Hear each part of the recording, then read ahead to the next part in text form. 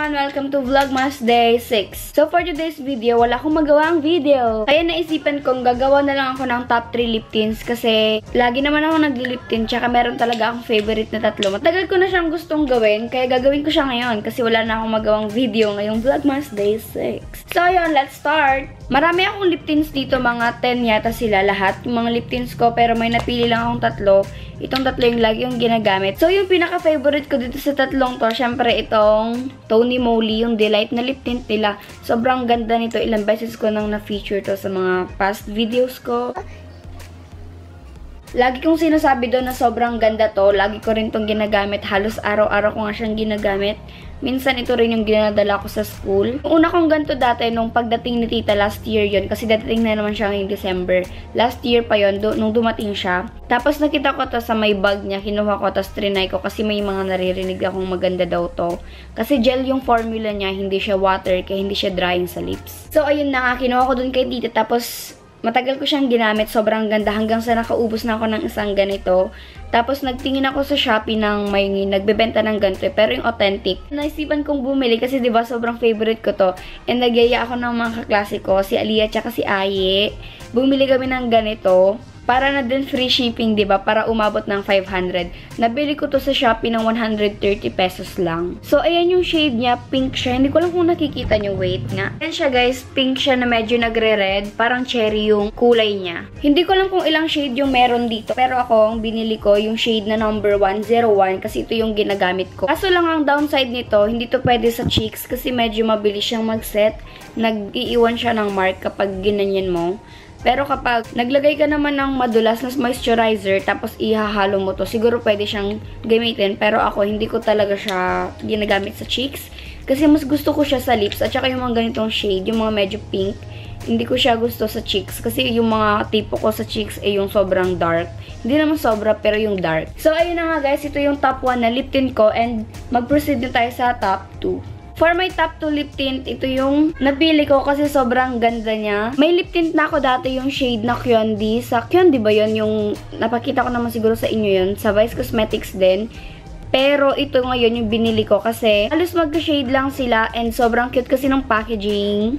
By the way guys, ito yung water gel lip and cheek tint ng Vice Cosmetics in collaboration with BT21. Yun natin, diba? This is in the shade Cookie. Halata naman, diba? Kasi pink. I'm not an army, pero gusto ko lang talaga tong gamitin. Kasi sabi sa akin ni ate, chinat niya ako. Kasi si ate yung bumili nito, sabi niya, kaya baka gusto mong bumili, magpabili, sabi niya. Delivery daw niya ako. Kaya, nagtingin ako ng mga shades. Tapos ito yung nagustuhan kong shade. Hindi siya masyadong dark, hindi rin naman siya masyadong light.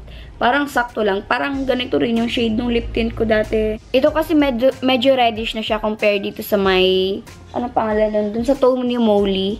Ito kasi medyo pink siya, tas ito red. Ang nagustuhan ko naman dito, water siya, pero hindi siya yung sobrang nakaka-dry ng lips. Make sure lang na mag-moisturize ka. Pero kahit hindi man ka naman mag-moisturize, hindi siya masyadong nakaka-dry. Tapos pwede kasi siya sa cheeks. Madali lang siyang i-blend. Ito yung lagi kang ginagamit sa cheeks. Tapos sobrang ganda ng shade niya, promise. Hindi ko na alam kung magkano to kasi sa ating bumili, feeling ko 195 pesos siya, nasa mga ganong range. So, ayan, dito yung pang top 2 na lip tint ko. And next, mag-proceed na tayo sa top 3 lip tint ko. For my top 3 lip tint, ito yung Everbelena Chip and Cheek Roller. This is in the shade Nightberry. Meron na akong ganito dati kung napanood yung past videos ko. Medyo matagal na. Kaso lang kasi, yung ganito ko dati, medyo bumaho siya. Bumaho talaga siya, kaya hindi ko na siya ginagamit. Hindi ko pa siya yata nakakalahati. Kaya hindi ko siya nagustuhan dati. Tapos nabalitaan ko na parang nagpalit sila ng formula na hindi na ito bumabaho. Kaya nagpabili ako ulit. Halos 1 month ko na itong ginagamit at sobrang ganda niya. Minsan ito yung ginagamit kong shade pag pupunta ako ng school, ganon. Kasi sobrang ganda talaga niya, ang dark niya. Yun kasi gusto ko sa lip tint, yung medyo dark. Pero itong, ano kasi, ang ganda kasi ng formula nitong Tony Moly. Balik tayo dito. Mas gusto ko kasi yung dark na lip tints kesa sa mga light. ganon. Pero depende pa rin yon sa formula. Kasi ito magandang formula niya. Nakaka-dry siya ng very, very light. Kaya kapag naglalagay ako, make sure na naka-moisturize ako ng lips. Itong lip tint na to, hindi ko nilalagay sa cheeks kasi hindi siya masyadong, hindi talaga siya nabiblend. Feeling ko pwede naman siyang ilagay kaso lang, kailangan mo talaga yung mabilis kang mag-blend. Kasi ako, ayoko ng ganun. Gusto ko yung berry pa bebe lang, ganun. Berry? Hindi ko na lang kung magkano to, pero nabibili lang naman to kung saan-saan. Itong dalawang to, nabibili lang to sa mga drugstore natin dyan. Tapos ito, ewan ko kung may ganito na dito sa atin. Kasi Korean brand yata to. Pero ito, nabili ko siya sa sa Shopee ko siya nabili. So, ayun guys, this is my top 3 lip tints. Sana nagustuhan nyo. And kung gusto nyo itry, comment kayo sa baba kung ano yung mga naging experiences nyo about sa mga lip tints na to. Kasi sobrang ganda talaga nitong tatlo. Lalo na to. My God, favorite ko talaga to. Next ito, tas ito. Guys, may share pala ako sa inyo.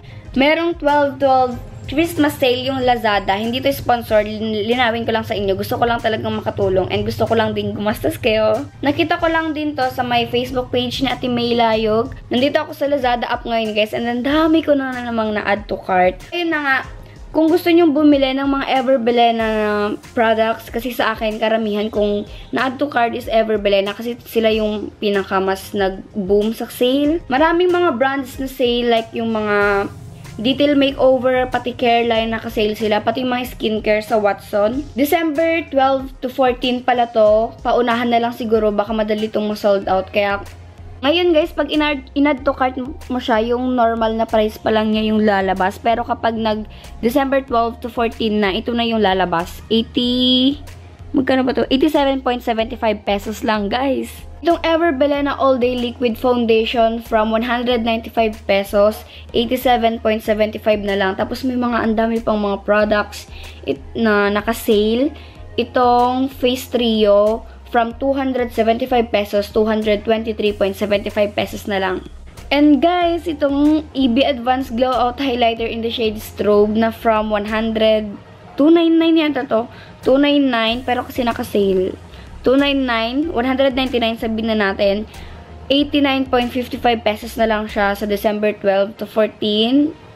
Sobrang rami pang mga product dito na mga yung powder, tas yung eyebrow kit, mascara, halos lahat naka-sale. Kaya guys, ikaw na nanonood ka, mag-add to cart ka na kasi baka maunahan ka pa ng iba para sa December 12, check out na lang yung gagawin natin. So, ayun guys, share ko lang para gumastos rin kayo, para hindi lang ako yung mawawala ng pera ngayong December, di ba?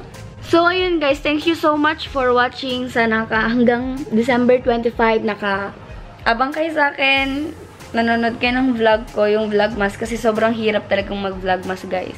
Ang hirap mag-isip ng content na araw-araw, lalo na yung cellphone ko lagi na full storage. Nireset ko naman na siya, pero tapos meron pa akong klase, napakadami kong kailangan gawin. Ang dami naming mga presentations kasi magbabakasyon na, kailangan na naming tapusin lahat ng mga requirements. Pero ayun guys, thank you so much for watching. Kanina pa ako nag-outro. Bye!